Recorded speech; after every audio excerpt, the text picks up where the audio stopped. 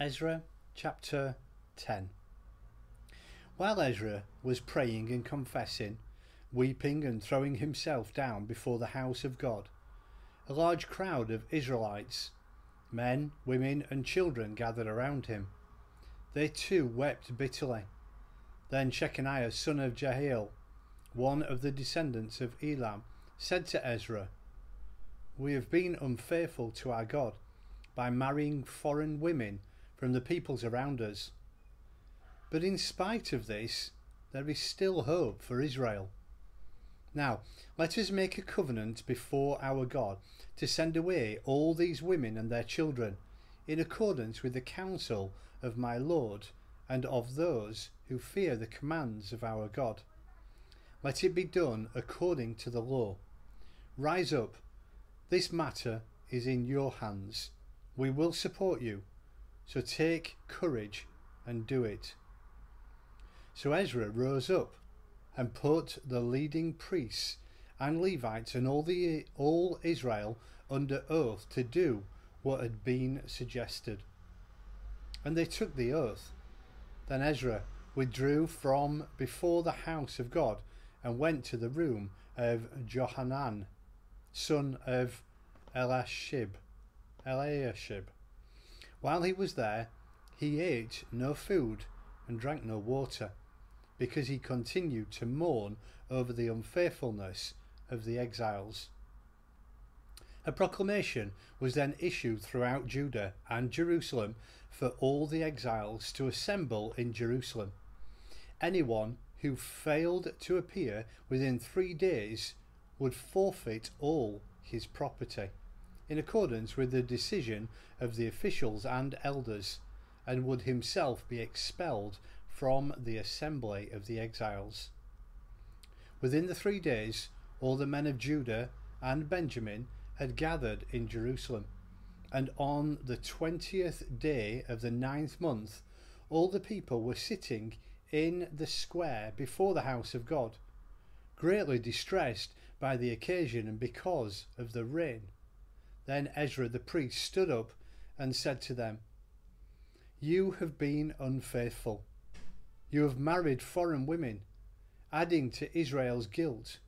Now make confession to the Lord, the God of your fathers, and do his will. Separate yourselves from the peoples around you and from your foreign wives." The whole assembly responded with a loud voice, "You are right. We must do as you say. But there are so many people here, and it is in the raining season, so we cannot stand outside. Besides, this matter cannot be taken care of in a day or two, because we have sinned greatly in this thing. Let our officials act for the whole assembly.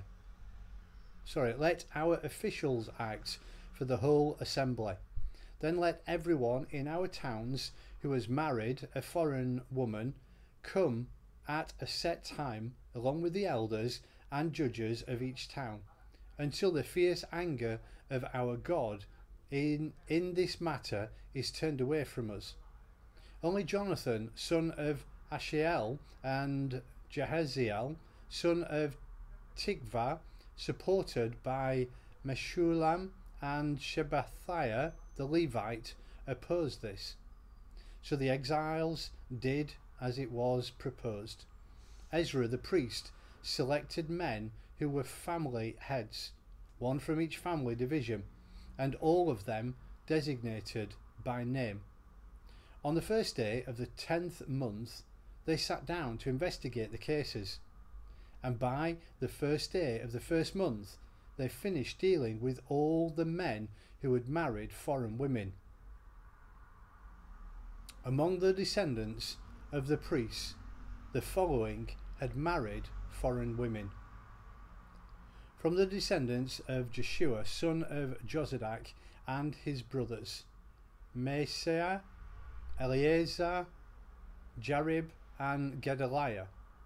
They all gave their hands in pledge to put away their wives, and for their guilt they each presented a ram from the flock as a guilt offering. from the descendants of Immer, Hanani and Zebadiah, from the descendants of Harim, Manasseh, Elijah, Shemaiah, Jehiel and Uzziah, from the descendants of Pashur, Elionai, Messiah, Ishmael, Nathaniel, Jozabad and Elasah. Among the Levites, Jozabad, Shemaiah, Keliah, that is Kelita, Pethah, Judah and Eliezer. From the singers, Eliashib, from the gatekeepers, Shallum, Telem and Uri. And among the other Israelites, from the descendants of Parosh, Remai, Isaiah, Malkijah, Mijamin, Eleazar, Malkijah and Benaiah, from the descendants of Elam, Mattenai, Zechariah, Jehiel, Abdi, Jeremoth and Elijah, from the descendants of Zatu, Elionai, Eliashib, Mattenai, Jeremoth, Zabad and Aziza, from the descendants of Binnui, Jehohanan, Hanani, Zabbai, Athlai, from the descendants of Bani, Meshulam, Malluch, Adaiah, Jaasu, Sheal and Jeremoth, from the descendants of Pahath-Moab, Adna, Kelal, Benaiah, Messiah, Mattenai, Bezalel, Binnui and Manasseh, from the descendants of Harim, Eleazar, Ishijah, Malkijah, Shemaiah, Shimeon, Benjamin, Malluch and Shemariah, from the descendants of Hashum, Mattenai, Mattatha, Zabad, Eliphet, Jeremoth, Manasseh and Shimei, from the descendants of Bani, Madi, Amran, Uel, Benaiah, Bediah, Keluhi, Zaniah, Merimoth, Eliashib, Mattenai and Jaasu, from the descendants of Binnui, Shemaiah, Shelemiah, Nathan, Adiah, Makandambe,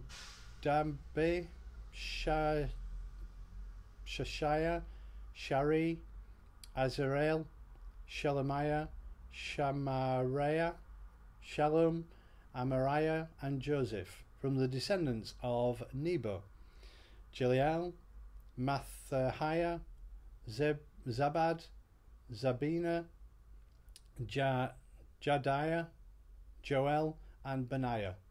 All of these had married foreign women, and some of them had children by these wives.